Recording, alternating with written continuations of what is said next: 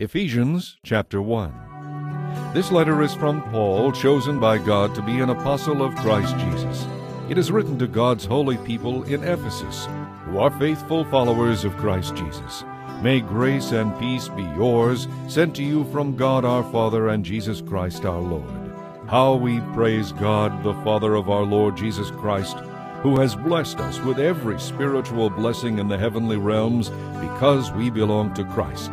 Long ago, even before He made the world, God loved us and chose us in Christ to be holy and without fault in His eyes. His unchanging plan has always been to adopt us into His own family by bringing us to Himself through Jesus Christ. And this gave Him great pleasure. So we praise God for the wonderful kindness He has poured out on us because we belong to His dearly loved Son. He is so rich in kindness that He purchased our freedom through the blood of His Son, and our sins are forgiven. He has showered His kindness on us, along with all wisdom and understanding. God's secret plan has now been revealed to us. It is a plan centered on Christ, designed long ago according to His good pleasure. And this is His plan.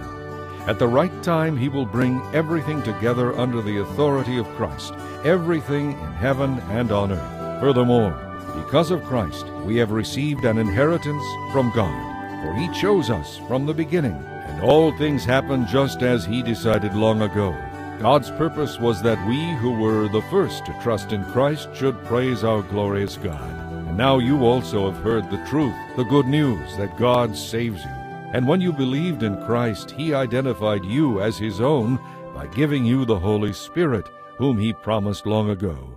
The Spirit is God's guarantee that He will give us everything He promised and that He has purchased us to be His own people. This is just one more reason for us to praise our glorious God.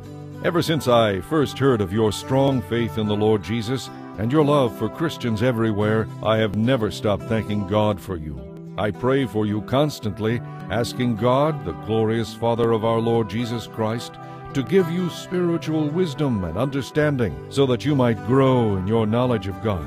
I pray that your hearts will be flooded with light so that you can understand the wonderful future He has promised to those He called. I want you to realize what a rich and glorious inheritance He has given to His people.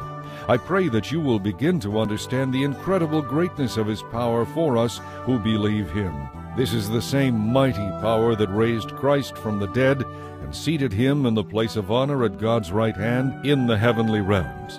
Now He is far above any ruler or authority or power or leader or anything else in this world or in the world to come. And God has put all things under the authority of Christ, and He gave Him this authority for the benefit of the church, and the church is His body.